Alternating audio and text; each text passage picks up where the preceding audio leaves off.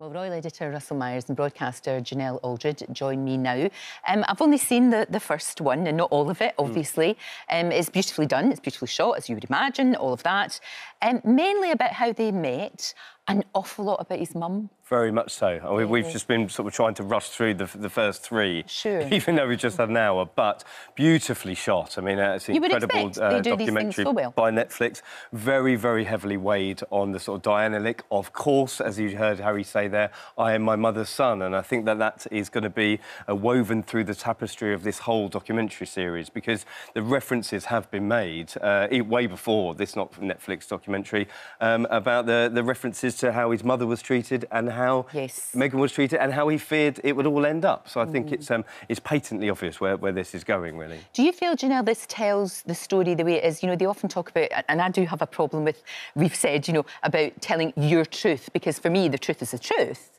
But do you think that they're going to come out of this well, from what you've seen already? I think they may come out of it with more understanding. Right. And I actually think that's what they want. And the thing about someone saying my truth, I kind of like it because it makes it subjective. Because there's three sides to every story. Yours, mine, and what actually happened. That's very true. And we all look at it from our own point of view. Yeah. And I think what they are seeking, or what it seems they're seeking, is just that chance to say, everyone else tells our story, and we know from the hundreds of thousands of articles, so many people tell their story, what they did, what they said, how everyone is feeling. And actually, as she says, well, why not hear the story from us? If someone was saying all of these things about me, I know I would be out there defending myself, and I think this is what they're doing. The access is astonishing. I mean, we've got images there that you've never seen, especially of the children. There's one in particular where they've got their little boy and he's looking at a picture of Diana, and they're saying, that's your granny, and they're talking... I mean, we've never seen things like that before. That's a terribly intimate thing to do. But if you want to be known, you have to be vulnerable. And I think that's probably one of the issues with the royal family, is they're actually not known, and we know them through sources and through stories. But actually, if you want to tell your side of the story, at some point you have to open yourself up and say, OK, well, this is me, and put yourself out there and see whether or not people agree or believe or believe it. One of the saddest things about all of this is the fact that, you know, the accusations of racism within the royal family and the racist abuse that she absolutely did suffer. We've seen that online. It's appalling. Social media, I mean, it was horrendous, and indeed some parts of the press as well. And it's just so blinking sad, isn't it? Because, you know, we saw how much she brought to the royal family before it all went horribly wrong. And I just wish they could somehow find a path for both of them still to be there. What's your take on it? What do you think? You know, I'm sitting here as a black woman and, you know, understanding very much how sometimes it's something you can't name, you can't put your finger on. Right. Even as a woman, sometimes they'll be like, well, how do you know that man's sexist? You're like, I can't tell you exactly what it is, but there's something about the way he speaks to me and the way he speaks to someone else that I know that it's the woman thing that's an issue. And I think with race, there's that thing. And I think for a long time in this country, it's been that intangible thing. But Meghan entering the upper echelons of the establishment made it tangible. It brought it right up to the surface. And I think it is really sad, because you would expect from the 1950s a couple to have to turn away from their family or feel they have to exit that situation to be together. And so I think in 2022, 2020, 2019, to think that they felt that race was such a big issue. I know, because that baffled me, you see, because I mean, I suppose you're different because you don't know how everybody else is feeling, but that was one thing that I thought was an absolute positive. And we talked about this, do you remember, Russell, and how brilliant this was? It was fantastic. I mean, it was a great thing. I think they would agree that there was an overwhelming sense of positivity with the wedding and afterwards. And unfortunately, I mean, it's demonstrated in those appalling articles that there were sections of the media that were inherently wrong with their commentary, and the way that then spurred a whole social media. Maybe I'm being very naive, but you know, I would like to think that the vast majority of people in Britain absolutely welcomed her with open arms, and wouldn't feel like that. But when there's poison, it's like the one bad apple. When there's poison, it spreads, and I think the unfortunate thing is, we have to be realistic. We're not living in a post-racial society, and I think that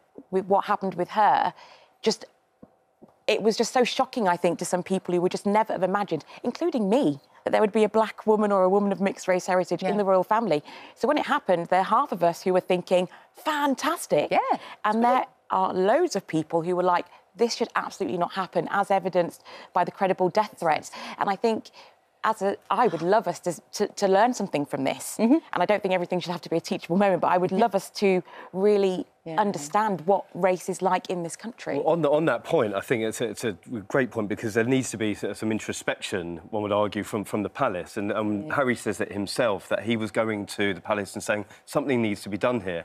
And essentially it was like, well, so-and-so went through this, my wife went through this. And I think that that's almost a dig at William, because it shows Kate being hounded by press photographers at the time.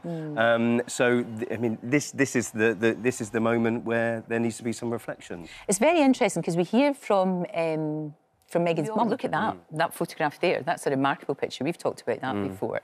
He does talk about a lot about press intrusion and how difficult that was, especially when he was little. Things did change, though, didn't they?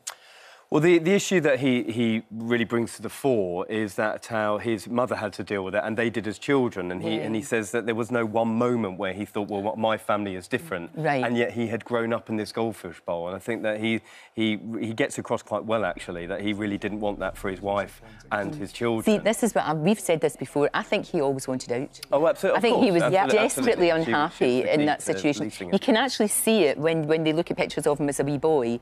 He looks very bewildered. And whereas William looks quite comfortable, actually, he doesn't. And I always think he probably just wanted out. And I think you get that flavour from, he talked about him growing up, and then there was those stories about his drug taking or him drinking, him going out with different girls. And he says, some of those were true, but he said that it was the rehashing of articles and the sort of feverishness of... Does he address at all, because obviously I've only seen the one, does he address at all that infamous Halloween party? And I think that a lot of people will applaud him for this, because I know that he apologised for wearing the Nazi uniform at the time, that everybody will remember, an appalling error of judgment. But he does actually say, it was a biggest regret of my life. And I think that there is an awful lot of introspection from Harry at the moment. We've only seen, snippets. We've tried to rush through it as much as possible. I think he's had a lot of therapy. Yes. I think he has. And maybe sometimes... that he looks as if he's still in the middle of it, to be fair. Well, I think this is therapy of sorts, and it seems to be working for them. I think most people will applaud them for doing it at this stage. Well, you wonder what's going on at Buckingham Palace. GMB's Richard Gaisford is there. Richard, will they be watching, do we think? I don't know. I think they probably will. I'm not sure that the senior royals will be.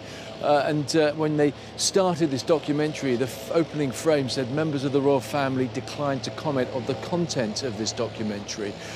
So perhaps not wanting to get involved at all from the very start of the whole process. But we do know that their aides certainly will be monitoring it, looking through for inaccuracies, inconsistencies, claims that they feel that they might have to counter in what's been described by Chris Shipp this morning, ITV's royal news editor, in a timely manner. So it's normal for the royal family not to comment on every claim that is made about them. They don't like a loop to form and to keep going around in circles. But it has been the case in recent years that they have certainly said things, especially about racism when it first came up with regards to Meghan Markle. You'll remember the Queen said that the memories might be that people would have a different recollection of events. And Prince William, when he was asked at a public duty as to whether the royal family was racist or not, said absolutely not, we're not that kind of family. So they do respond. It's just a matter of time perhaps as to when that might be and what form it will be. The King today is actually going to be out on public engagements. He will be out in public, but no one, Lorraine, expecting him to comment on this. It's just business as usual. That's usually what they do. Thank you, Richard. Thank you so much. And that's what they'll do. They'll just carry on, won't they?